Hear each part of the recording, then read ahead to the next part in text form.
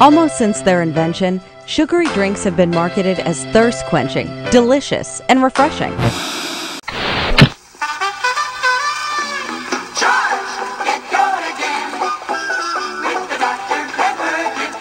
Diet Coke has more for you. King's Diet Coke has more for you. Except fever drink that's young. Hey, Cola!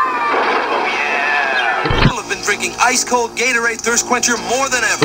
That's a classic. But what the ads don't reveal is that many of these products are like liquid candy, high in calories and devoid of nutrients, and that their overconsumption is linked to the obesity crisis we face today.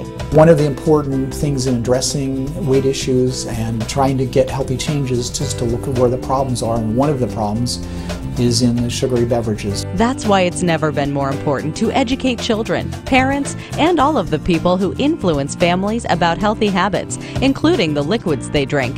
The temptation is out there, and it's time for a reality check. The reduction of the sugary sodas led us to the natural questions about what's inside the can of soda that we, could be harmful or contributing to the problem of obesity and diabetes. Nemours Health and Prevention Services is in the behavior change business. We want to see our culture transform to one where children and adults are active and healthy and making good choices about what they eat and drink. We want you to be healthy. We're worried about the risk of developing diabetes and high blood pressure at an early age. We're seeing teenagers like that where we never saw them before.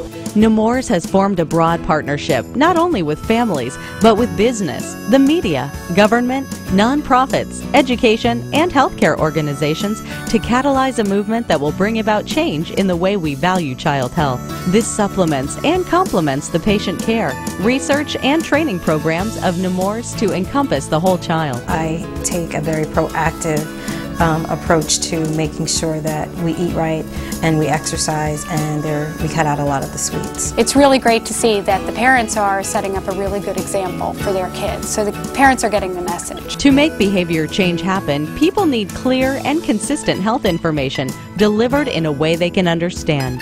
That's why Nemours created an easy-to-follow recipe for a healthy lifestyle called 5-2-1 Almost None. I think the 5-2-1 initiative has been the first focused effort to attack the problem of childhood obesity and diabetes along the way.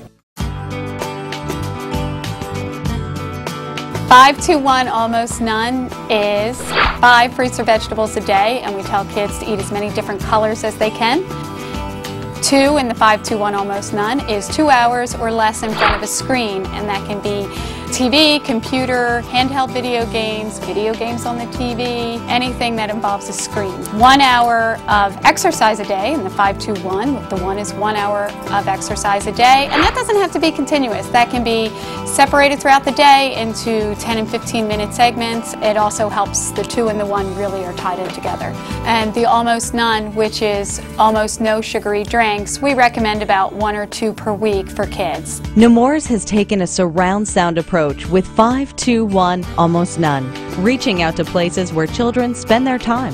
Childcare, community centers, doctor's offices, and of course, the home. 5-2-1 Almost None, the impact it has had on our family is that we're healthier. We eat much better in regards to fresh fruits and vegetables. We do this because we understand that kids need to see, hear, and experience 5-2-1 Almost None in many different ways and settings. Having the 5-2-1, the brochures, the posters, and other, so they see the same message in more than one place. That always helps when it's not just the doctor saying it in his exam room. 5-2-1 message is great. It's easy for the kids to understand. It sums everything up very clearly, how to exercise, how to eat healthy, and the kids get it. Let's look at Almost None for a moment. Did you know that over the last 30 years, soft drink consumption has doubled for girls and tripled for boys? The average teenage male drinks on the average two cans of soda a day, and the average female 1.4 cans of soda a day. And with appealing ad campaigns and bigger is better pricing and packaging, it's no wonder we were sold on soda. People usually understand, yes, soda has calories in it to some extent, but they don't think they have any clue about how much it is. Within the average can of soda, there's 10 teaspoons of sugar. 10. It's not a good idea to drink soda because it has lots of sugar in it, and it can make you gain lots and lots of weight. And did you know that if you did nothing else differently but add one 12-ounce soda to your diet every day, you would gain 15 pounds in a year? A wake-up call? We think so. To help illustrate the almost none message, Nemours developed a demonstration of just how much sugar is in many of our popular soft drinks. I use the sugar demonstration to teach the kids. I ask them to show me with a cup of sugar and a little teaspoon how much sugar they really think is in each of the drinks that they drink, and then they're shocked by how much sugar is in each of the drinks. One of the ones that always surprises them is lemonade and the pouch drinks. I think kids really don't understand how much sugar they're ingesting. This demo has been and continues to be shown to thousands of children and their families at schools, preschools, PTA meetings, health fairs, and more.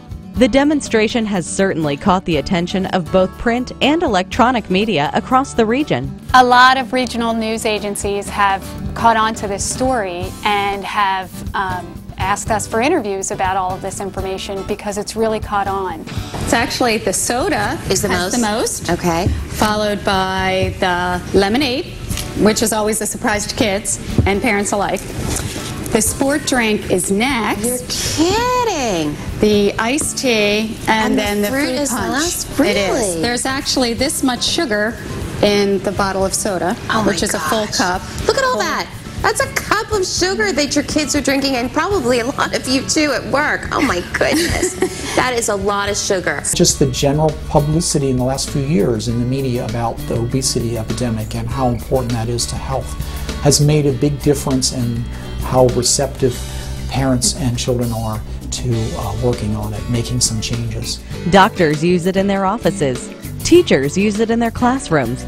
Parents and kids are getting the message. Now we do a lot of fresh fruits and vegetables. I buy at least once a week or every other week. Today, Delaware child care policy states that only one serving of 100% fruit juice may be offered daily, and that only low-fat milk may be given to children over age 2.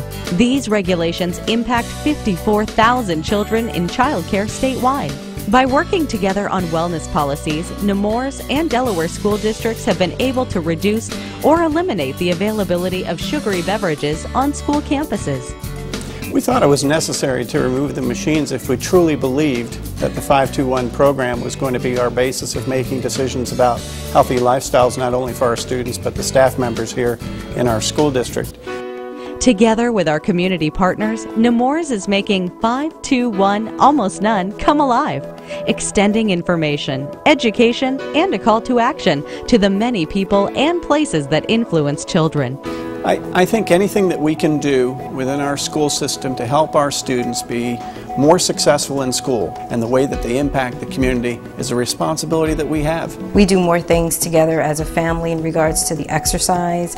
We're spending more quality time together. I think it has impacted our family tremendously. The change only works if everybody in the family does it together. It's a very simple message, 521 Almost None. It's easy to remember, and I love teaching it.